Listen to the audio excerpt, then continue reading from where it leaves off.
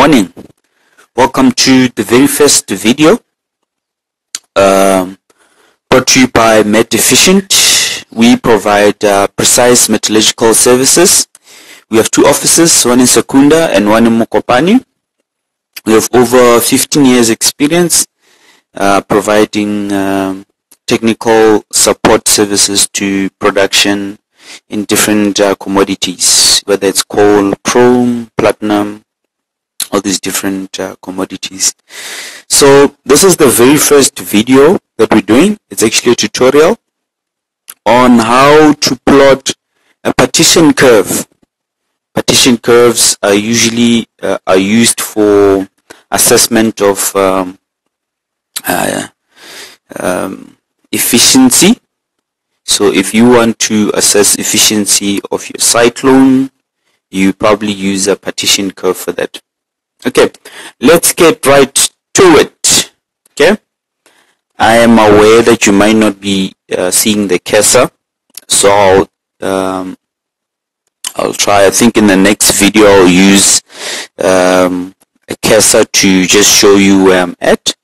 But for today's video, I don't think it's going to be too much of an issue.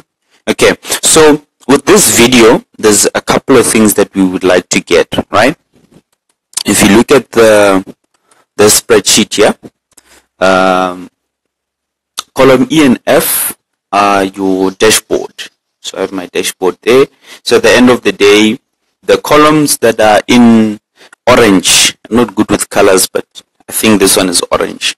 The columns that are in orange are your input columns, and the columns that are either gray or there's no color in them, those are calculations that the Excel spreadsheet does for you. So if you get a hold of this spreadsheet, just know that the only columns that you need to input in are your orange columns, and then your gray columns will calculate. Also your columns that don't have colors in them are also calculations. Okay, so at the end of the day, you'd like to get your feed ash, your product ash, discard ash, and you also want to calculate your yield based on your ash balance, which will be your actual yield, and your yield and your discard yield, obviously. And you also want to be able to calculate your D50, your EP, which is the slope of your partition curve, your theoretical yield, as well as your organic efficiency, near dense material, and so on and so forth. Right. So I want to focus on plotting that partition curve. So I'm going to tell you what you need in order for you to plot the partition curve. Right.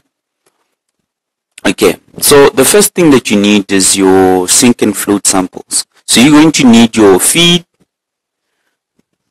just go up here, your product, and your waste. So you only need those three samples, right? I'll tell you now what you're going to do with those samples. Obviously, you'll do your sink and float at your different RDs, right? How you choose your RDs is a function of where your cut point is more or less going to be.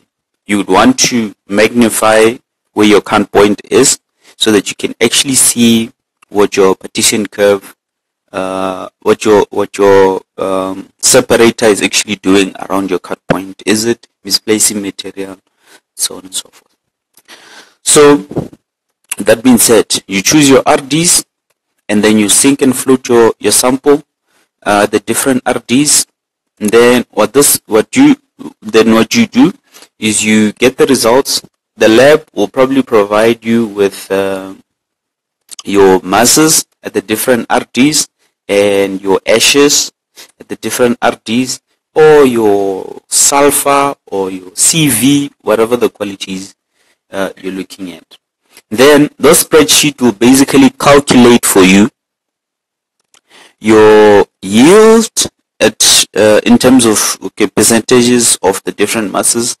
And then cumulative yield, it will also calculate your cumulative ashes for you. So basically it will do the same thing with the ash and eventually calculate the ashes for you. This is done for the three different products. For your feed, three different samples. Your feed, your product, and your waste. right? Once you are done doing that,